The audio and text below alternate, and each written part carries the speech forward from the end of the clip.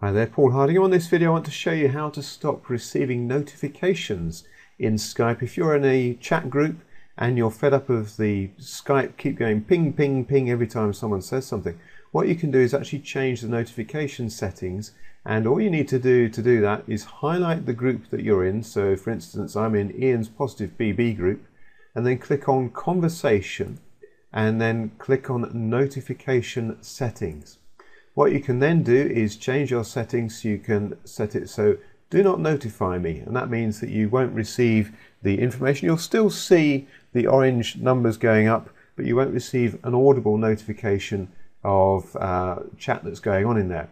You can, however, set to notify you if these words are mentioned. So for instance, I might want to know if someone mentions my name. So I would put Paul in there, and that would then notify me audibly if my name gets mentioned, and then just click OK, and that's how you set your notification settings. I hope you found that useful. If you'd like to know how to earn a full-time living from the internet as well, then I can teach you how to do that. Just visit my website at quit925.co.uk, and that will show you how to do what I do, which is earn a full-time living from the internet, no matter what your background or experience. I hope you found this video useful. Like I said, please leave any comments and give me a thumbs up if you have found that useful, and thanks for watching.